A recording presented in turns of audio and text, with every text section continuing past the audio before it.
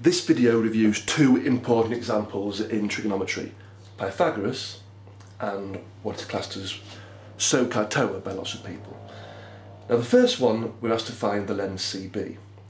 Now Pythagoras links three sides in a right angled triangle, and Pythagoras says that a squared plus b squared equals c squared, where c is always the hypotenuse.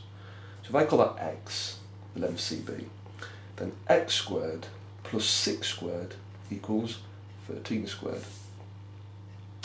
So let's work out 6 squared and 13 squared. So x squared will just equal 169, take away 36, which is 133. So to find x, or the length CB, I just have to work out the square root of 133 on my calculator.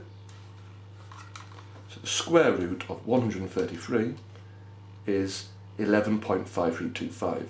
Now we want this to three significant figures. So 1, 2, 3, that's the third significant figure.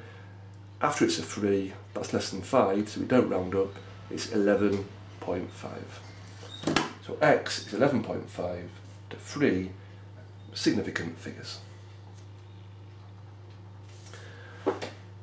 In the second question, we're asked to find angle RPQ. So RPQ, that's this angle here. So I'll call this x. Now, if we have a right angle, two sides, and want an angle, then this is SOHCAHTOA.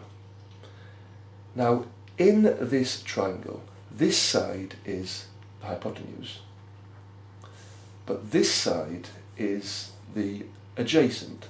That's the opposite, but that's irrelevant to the question. So this is the adjacent. Now then, if we consider SOHCAHTOA, this tells us whether to use sine, cos and tan. Now we have the adjacent and the hypotenuse, so we have to use car because it's got the adjacent and the hypotenuse. So this tells me that cos of the angle is equal to adjacent, which is 17, divided by the hypotenuse, which is 25. So to work out the angle, I must use the inverse cos button of that particular fraction. So if I press shift cos and write 17 over or divide by 25 into my calculator and press enter, then this gives the angle. Now I want this to 1 dp. Now after the 1 there's a 5, so I therefore round the 1 up, so it's 47.2. So x is 47.2 degrees to 1 decimal place.